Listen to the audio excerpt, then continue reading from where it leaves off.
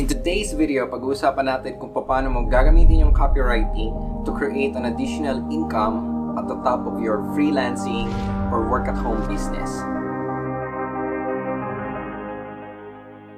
Okay, so nag-start ka na ng freelance business mo and the main skill na ginagamit mo right now is copywriting. And then you started to look for prospects or clients para sa may offer mo na service. And then, after a month, nakakuha ka ng client but natapos na yung project mo and then you ended up like walang income kasi kailangan mo na namang humanap ng client.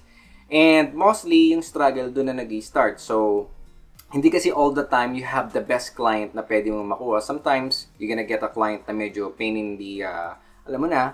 And sometimes, you ended up na talagang zero. So, paano mo gagamitin yung copywriting skill mo? Even if wala kang client, pwede kang kumita ng additional 300 to 1,500 US dollars every month by just simply producing a content gamit yung skill mo. So, let's talk about legalities and as well as what we call practicality here, okay? Kasi for me, I've experienced that there are some couple of, let's say, months na medyo struggle sa pagkuha ng client. And in fact, syempre, if you are a copywriter and a highly paid copywriter, ayaw mo nang pababain yung value mo.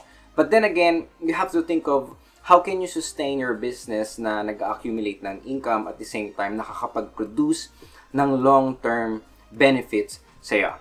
Okay? So, let me share you one of the best practice na ginagawa ko to make myself, let's say, productive at the same time, produce a great revenue even if wala akong client. Okay? So, one of the best platform out there that you can utilize as a copywriter para kumita ka ng extra income is what we call the Medium platform. So Medium platform is a publishing website wherein you will have the ability to create or produce a content gamit ang copywriting mo. Or even if you are a writer or content writer, you can actually utilize this website. Now, what's really good with Medium.com is that it gives you the ability to use their platform ng libre, okay? And at the same time, create, or I would say, para mas familiar, is to monetize your content doon sa mga readers na na-attract mong magbasa ng content mo. So, imagine, it's like a YouTube channel na mayroon kang,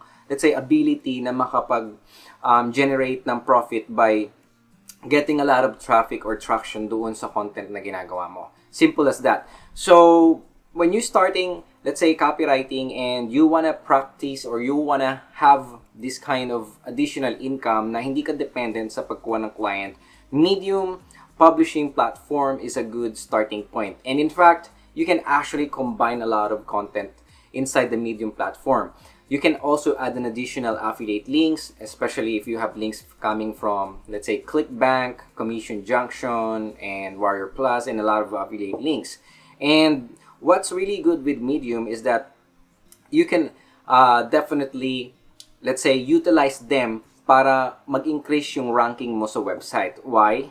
Simply because that Medium.com is a good, let's say, platform which has this what we call domain rank already. So meaning to say, if you will add SEO dun sa content mo, you can definitely see na nag-rank siya sa Google step by step. What I really love with Medium.com is pasok siya sa tatlong main businesses na ginagawa right now in the world of online business. So one is the B2C, the second one is the B2B, and the third one is the B2M. So kung di mo alam, B2C stands for business to consumer, the second one stands for business to business, and the third one is B2M, which is the business to media. Creating a lot of content using your copywriting skill and then uploading it or publishing it in a different kind of platforms kagaya ng Medium.com will definitely increase your online presence. At the same time, your authority for that particular niche.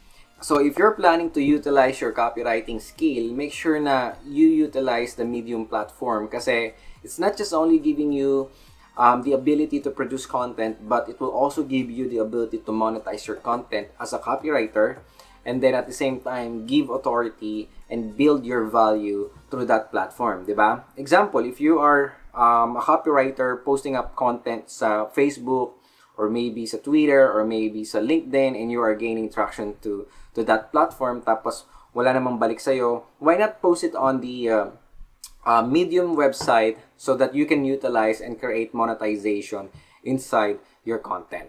So that's one of the best platform out there na pwede kong i-share sa'yo that would help you out. Start right now. As in right now, you can register to their platform. I'm gonna put the link on this video description so you can probably click kung gusto mo nang mag-register doon sa website na yan. And again, right before you do register on that website, make sure that you have already a solid let's say idea what target market you would like to choose, especially when writing. At the same time, what target market you would like to monetize. Kasi in a long run, kapag build ka ng content tapos you're just only posting random content, those people na I would say subscriber na magsasubscribe sa'yo, probably malilito sila kung ano yung gusto mong i-portray doon sa content mo.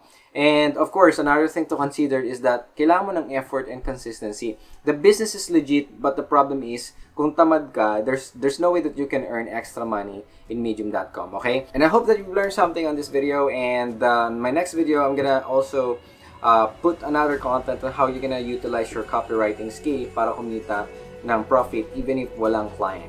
So stay tuned in my next video.